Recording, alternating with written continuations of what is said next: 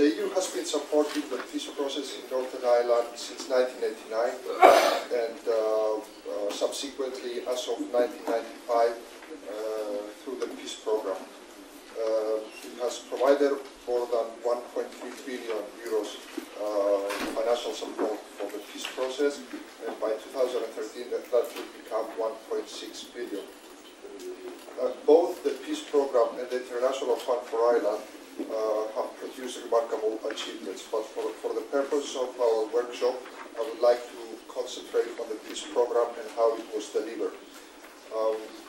In particular, the peace programme, which started in 1995, it was facing a big challenge: how to ensure that the money was dealing with the problems and not being politicized.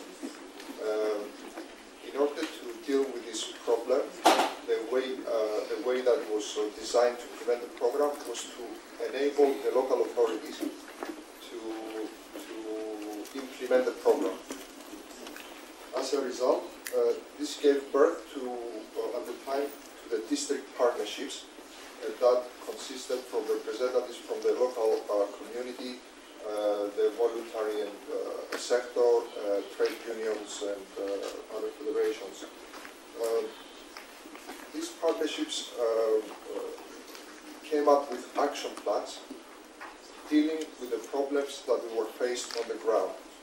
And this is very important because the partnerships were as close to the ground as possible. They knew what the problems were and they knew what the solutions to those problems were. And we're speaking about problems of social integration as well as problems of economic development. This became known as the bottom-up approach of the peace program and is considered today the key element behind the success of the peace program. This bottom-up approach gave a sense of ownership of the peace process to the people of Northern Ireland, and they didn't feel that it was something that was imposed from the top. This experience for the peace program confirms what is mentioned in the opinion of the Committee of the Regions report, that the people on the ground suffer most.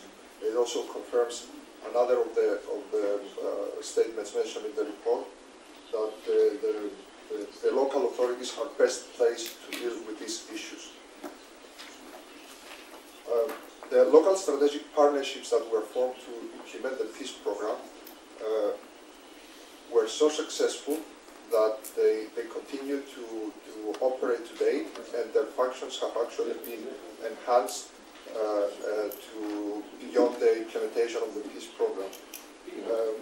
This empowerment of the local strategic partnerships, it was very much intended through the peace program, but through their actions and through their achievements, they enhance this empowerment.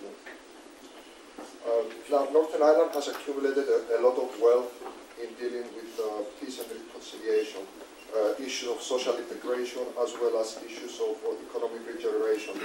These are problems faced by post-conflict situations, such as the case in Northern Ireland, but also are problems faced in many cities around Europe, in particular in cities where large number of immigrants are there. As the opinion of the Committee of the Regions underlines, it is important to make use of the EU experience in this field, and certainly the peace program is one example where the experience can be used. In line with this conclusion, I'm very pleased to inform you that a peace network has been created.